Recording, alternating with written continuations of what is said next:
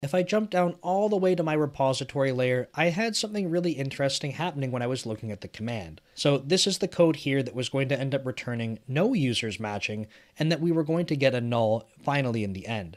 So why were we getting no users? Well, when I was looking at the command that was getting set up here, I could see that one of the parameters was being set up incorrectly. It turns out that one of the parameters, instead of being a string that I was expecting, was a little bit more of a complex type, and it's the OneOf type. And if you don't know what the OneOf type is, that's totally cool. It's a really popular package we can use, and in fact I've rolled my own version of this that I use for result types and getting exceptions or a return type back. The OneOf type allows us to pass around a type that can be one or more types, and it sounds a little bit weird, but the reason I do this is because I have different scenarios where I want to handle something like a string, an integer, or maybe a generic object. And it's not a really common thing for me to do, but in this particular case, I have a filtering library that I've created myself.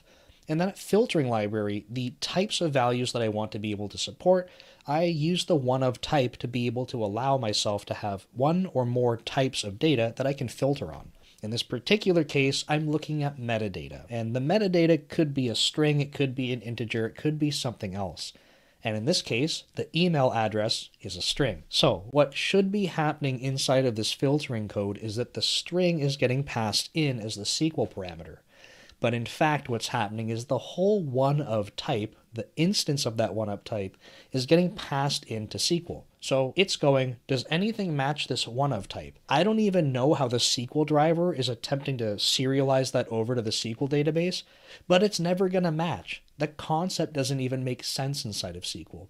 So of course there's no match. So the fix for this was actually super simple. All right, if I jump into my filtering code, this line 60 is where the issue was. And it might not be totally obvious, so I'll explain it, but this entry here is a key value pair. So the issue is that the value that goes into this part of the parameter is a OneOf type. So this part that I'm highlighting right here can either be a string or a nullable boolean. And the reason I'm doing that in my filtering is that I can either match a string in particular, or I use the boolean to suggest whether or not we expect the metadata. But the issue was that this line didn't read quite like this. It was simply missing this extra dot value call. So unfortunately what was happening was the entire OneOf instance was being passed in.